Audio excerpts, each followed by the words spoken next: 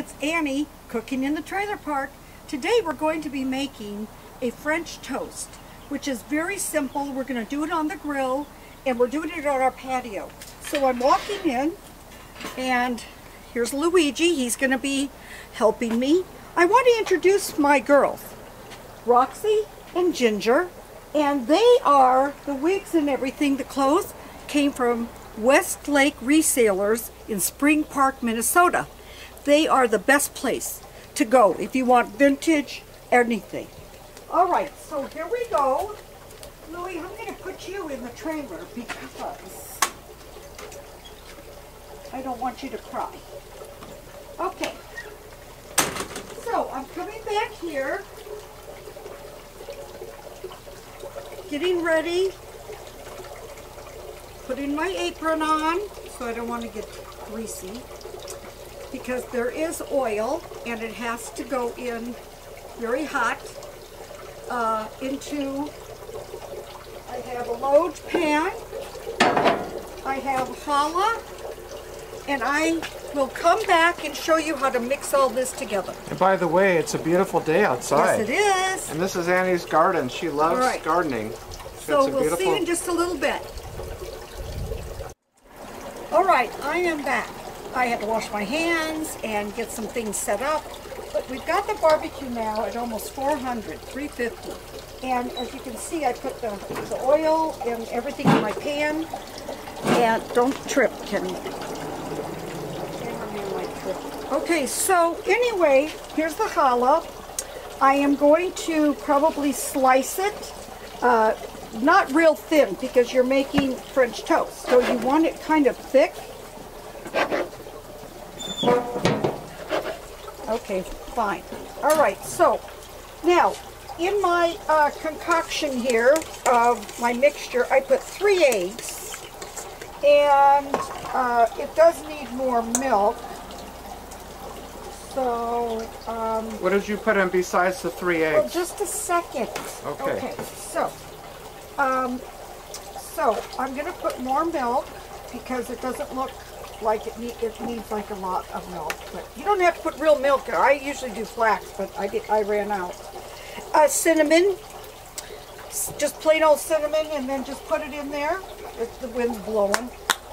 And then a little bit of vanilla, just to give it a little sweetness or whatever. Okay? All right, so anyway, this is kind of what you do. You just mix it up. Very simple. It's a very, very simple dish. Not hard at all. Okay, so that's done. I forgot to bring a plate out here. Okay, so let me show you how this is dipped. This is the problem being in a small space. You don't have space. Okay, so I'm going to put a little more milk in because it looks kind of eggy. So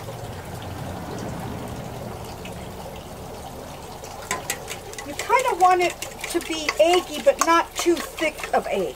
You know, like you want it to kind of drip. See how it drips? Okay, dripping. So let's open this. You're going to dip your French, I use challah, that I think is the best. I've tried brioche, but it falls apart. So your challah needs to be kind of, you know, twisted, and then just let the batter run off. Oh, listen to that. That's going to make a nice French toast. So here we go. And you don't need to soak your bread. You just have to kind of twist it around. So we got 2 big pieces in there. And now we're going to wait. I'll close that.